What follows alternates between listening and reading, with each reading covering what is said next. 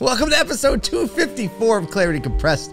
My name is Paul J. Daly. I'll be your host. It is the first episode of the year 2023, and we're going to talk a little bit about paradigm shifting and why it can really make a difference this year.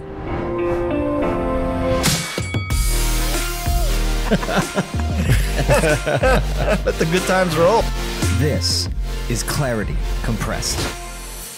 All right, it is the new year. We have a fresh start. People do all types of things at the beginning of the new year. Some people are New Year's resolution people. Some people like a nice fresh restart and they kind of approach the new year with that mentality. Some people don't even think about it. They just keep rolling. And I don't know what it is. I'll tell you what kind of person I am in a minute, but I don't know what it is about the new year.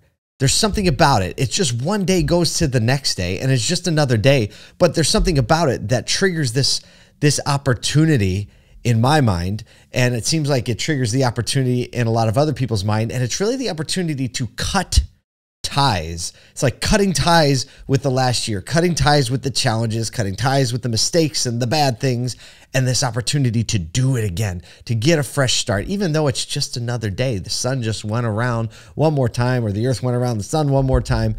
But there's something about it internally that I think intrinsically as humans, we look for a fresh start and a rebirth moment. And New Year's provides kind of a broad scale opportunity for us to do that. I personally used to be a New Year's resolution person. I'm not anymore. Just because, you know, like resolving to do something, I guess you do it enough times and realize that it's not as strong as you wish that it was, is the kind of thing, right? And we're going to go, if you go to the gym right now, it's going to be super crowded in the morning, super crowded at lunchtime, super crowded after work. And then in 2 weeks, it'll be less crowded. And by the end of the month, it'll be back to normal traffic amounts. And I'd be curious to talk to like a gym owner to just show us what that actually looks like. So I'm not like let me make a New Year's resolution. I have heard some people say something that I think is really cool, which is adopting a word of the year. Like, this is the word I'm focusing on this year.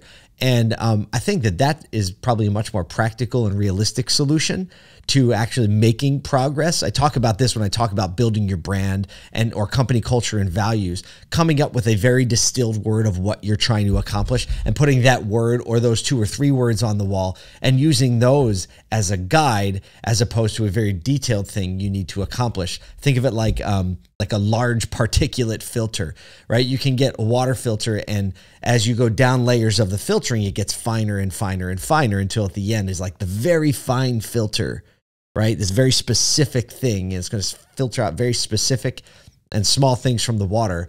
But that can only happen if the layers of filters above it are filtering out the bigger the bigger particulates. So I think like having a word of the year, or a guiding phrase is not a fine filter. It's actually a large particulate filter that gets the majority of the stuff out of the way so you can focus on at least a lane. So the word of the year thing kind of happens or came to my attention, and I like it. I haven't picked a word this year. Maybe I will pick a word. My general word is clarity. We know that, and I'm going to keep that as my general word because that is my large particulate filter, right? Clarity being perspective, and you can't know where it is, how to get to where it is you want to go unless you understand where you are on the map, and I'm going to die on that sword. I love it. I think that is my kind of lifelong word. So thinking about this next year, one of my team members in Automotive State of the Union, or ASOTU, the media company that I'm a part of, we were in a meeting, and this team member, Chris, who's awesome, Chris Reeves, look him up, follow him on LinkedIn especially. He's our lead writer for ASOTU. He said, I've decided to change the paradigm, and paradigm could also be perspective, actually, and I'm thinking about those things kind of go together. Changing the paradigm on how I think about exercising or working out in the morning, whether that's yoga meditation, some exercise, some cardio, whatever. He said, I'm going to think about it as I'm going to work, instead of thinking about it's the thing I have to do that's going to make me late for work, which even in his case is kind of an arbitrarily enforced time, like when he doesn't really have a start time, but in his mind he does. And think about going and doing these things as work, doing these things for my body and my health as work. So when I start doing those, I'm actually at work and I'm actually contributing to the things I have to do in my profession and my vocation. Or even you could turn that around and say, thinking about the things I'm doing for my family. And that really piggybacks off a conversation my wife and I were having last night. And she was like, what do you think it is that is in the way of you just making a commitment to exercise regularly? I've definitely gone on and off throughout the years, and I kind of like go on streaks, right? I'll get motivated and I'll go and I'll stick to it. Like, first time I can really remember is when the original P90X came out, and I was like, you know what? I'm sick of like being overweight and not feeling good, and I'm just going to do it. And literally cold turkey, I started P90X, and I stuck with it through the 90 days and really did transform my body, my mindset, my energy. And more than anything, I think it actually changed my metabolism in a major way. And that was like a decade ago.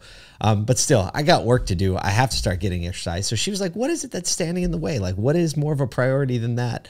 Think about, if you really think about it, it's like, well, why would you not do that? It's going to actually give you more time with your grandkids, and kind of thinking legacy wise.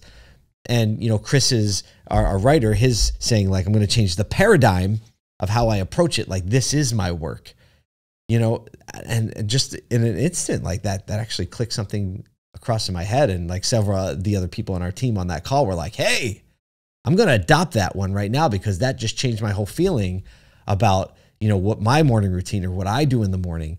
And so as we go into 2023 and think about this new year, and everyone's kind of in this mentality of like, hey, let me try something new. Let me get a little bit of a fresh start, while like striking while the iron's hot. Think about the paradigm in your life that you can change or shift. And maybe it is the exercise one, but typically speaking, it's going to be the thing that you really want to change, you haven't been able to change. How can you start to think about that as a necessary requirement for your work? Or if, you're not someone who's driven by like the duty and purpose and fun of work, maybe that's how can I, consider this the first step that I can do to be a good parent today, or be a good friend or spouse, or, be a good contributor today? Like, how can I change the paradigm instead of whatever it is that you're trying to implement into your life? How can you consider it as one of those things instead of more literally considering it as what it is? So for instance, with the exercise one, I should exercise so I can be healthy. I want to look differently or whatever. That's why I'm going to exercise. And so when I'm going to do that, I'm going to exercise. Instead of thinking like, hey, in the morning when I wake up, I know this thing, exercise, is actually something that contributes to all these other things in my life. Especially, like if you think about it, it's like, hey, it's going to help me work better, be more productive. So when I go to exercise, I'm not going to exercise. I'm actually clocking in. I'm going to work. Something I have to do to work better. So I hope that helps shift you and puts a little nugget in your head the way it did mine. And, there's a little bonus in here, and the little bonus is like, hey, picking a word of the year and saying like, how can I make that my focus for the year?